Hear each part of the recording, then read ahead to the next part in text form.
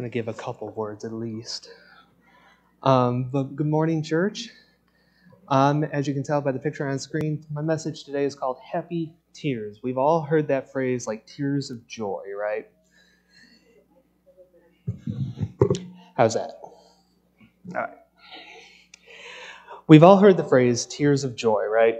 And some of us have taken that breath after maybe a loved one has passed away, and we can feel like the sense of relief, even though we're dealing with our own grief.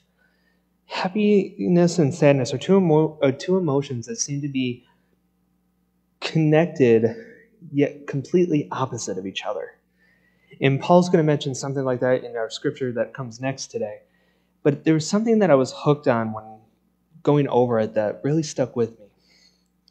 So, of course, being the nerd that I am, I have to look at the definition of things. Happiness can be defined as the agreeable sensations which spring from the enjoyment of good things, while sadness either means sorrowful, affected with grief, or cast down with affliction. Even these definitions sound like polar opposites of each other.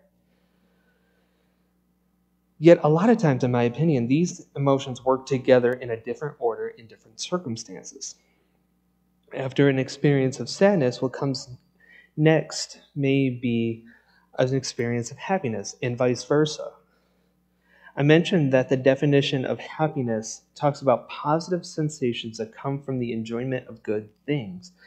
And often, we obviously don't look at our sadness as a good thing. We don't look at our grief, our sorrow, our depression. We don't look at all that stuff as a good thing.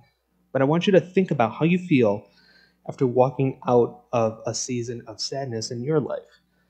Paul's letter that we'll talk about today in Scripture didn't mean to make people sad.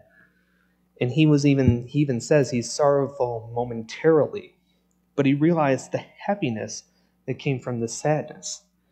Now, I know these emotions and how we experience them is very subjective because we all experience happiness and sadness in different ways.